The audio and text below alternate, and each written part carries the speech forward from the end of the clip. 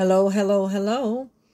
I just got back from the Amish. I made myself mashed potatoes with Amish butter.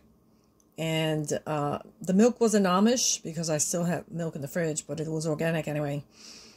Salt and pepper. And then chicken from the Amish, which I'm going to ask them why the leg is so fat, because typically their legs are a little different, their chicken legs. But anyway, it is wholesome chicken from the Amish. I got to find out what they're feeding them.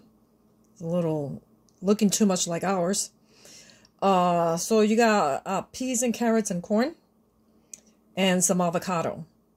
Manja manja. Thank you for watching.